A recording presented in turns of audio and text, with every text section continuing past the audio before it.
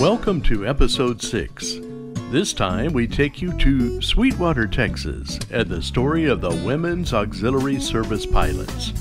Here's your host for this episode, Joe Waverly. 1942. The world was at war. Our country's young men were fighting the wars in the Pacific and Europe. Army Colonel William H. Tunner and civilian pilot Nancy Harkness Love met to begin planning an aviation ferrying program involving women pilots. Colonel Tunner suggested putting women pilots into the Women's Army Auxiliary Corps, popularly known as WASP.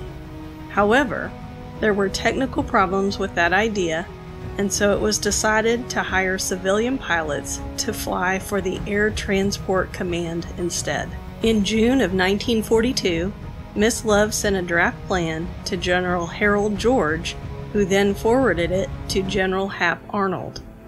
Eleanor Roosevelt endorsed the idea. In September, General Arnold ordered that immediate action be taken and the recruiting of women pilots begin within 24 hours. Nancy Harkness Love was to be the director of the group, and she sent out 83 telegrams to prospective women pilots that same day. The Women's Auxiliary Ferrying Squadron went into operation publicly on September 10, 1942.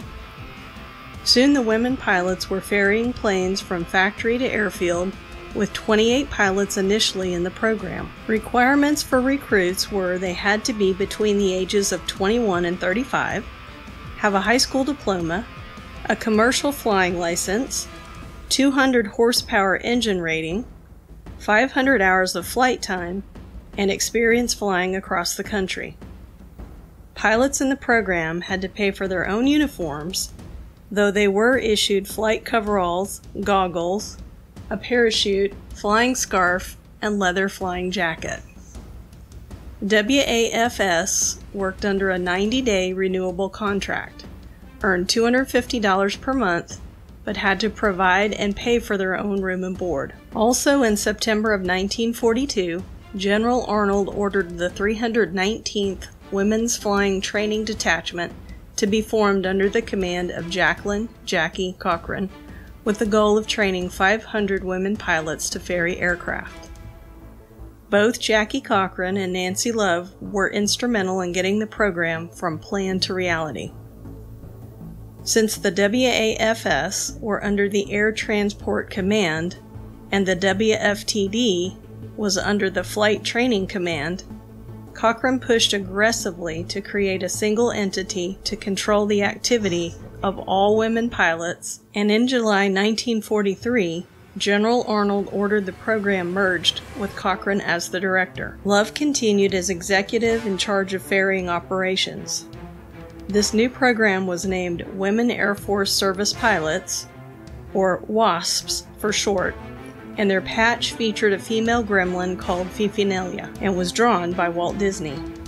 Fifinelia became the official WASP mascot. Each WASP had a pilot's license, but was retrained to fly the Army way by the U.S. Army Air Forces at Avenger Field in Sweetwater, Texas. Over 25,000 women applied to the program, of which 1,830 were accepted, and of those, only 1,074 completed the training to earn their wings. These were the first women to fly American military aircraft.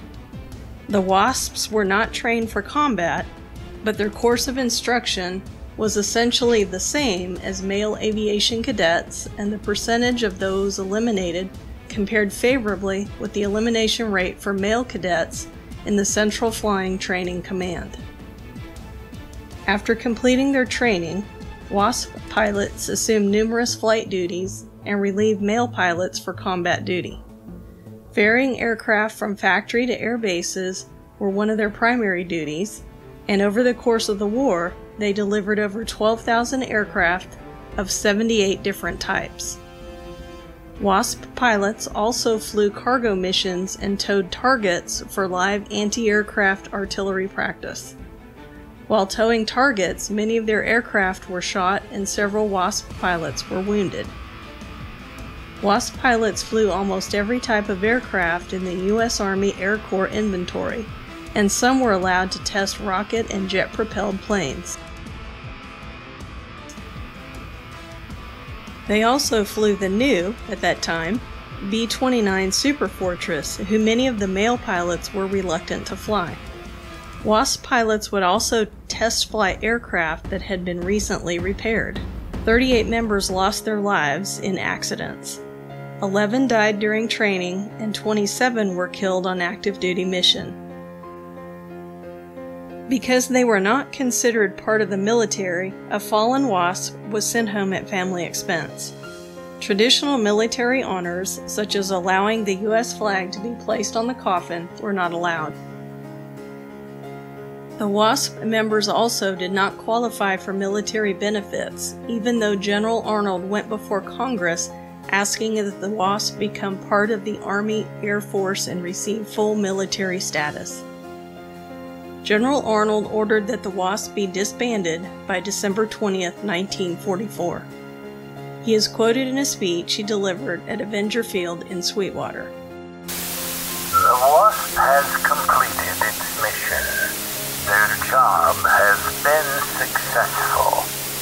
But as is usual in war, the cost has been heavy.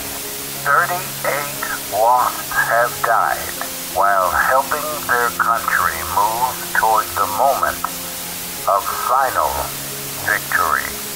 The Air Forces will long remember their service and their final sacrifice. On December 7, 1944, the final class of WASP pilots, 71 women in total, graduated from their training regardless of the plan to disband the WASP program within the following 2 weeks. Before the WASP were disbanded, General Arnold ordered that the women pilots be issued a certificate similar to an honorable discharge.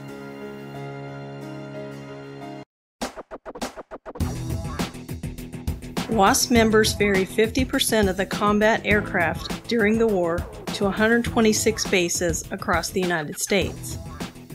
President Jimmy Carter signed the GI Bill Improvement Act of 1977, providing that service as a WASP would be considered active duty for the purposes of programs administered by the Veterans Administration. Honorable discharge certificates were issued to the former WASP members in 1979. In 1984, each WASP was awarded the World War II Victory Medal. Those who served for more than 1 year were also awarded American Theater ribbons for their service during the war. Many of the medals were accepted by the recipients' sons and daughters on their behalf. A bipartisan bill to award a Congressional Gold Medal to the Women Air Force Service Pilots, WASP, was signed by President Obama in 2009.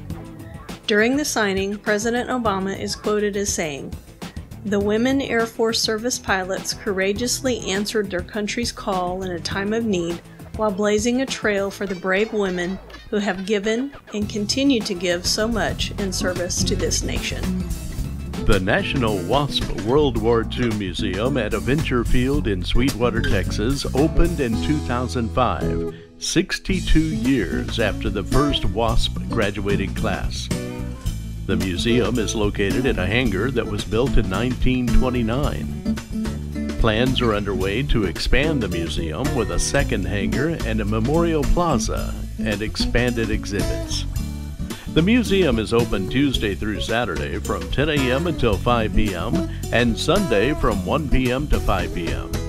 It is a wonderful way to learn more about these aviation pioneers. We hope you enjoyed this episode of West Texas Then and Now. For more information about the WASP pilots, visit their website at waspmuseum.org. That's waspmuseum.org. For more information about our program, please visit our website at wttn.deepcreeksound.com. That's wttn.deepcreeksound.com. If you've enjoyed this episode, please consider giving us a thumbs up and subscribe to our program. When you subscribe, click the bell icon to be alerted when new episodes are available. Join us for our next episode of West Texas Then and Now.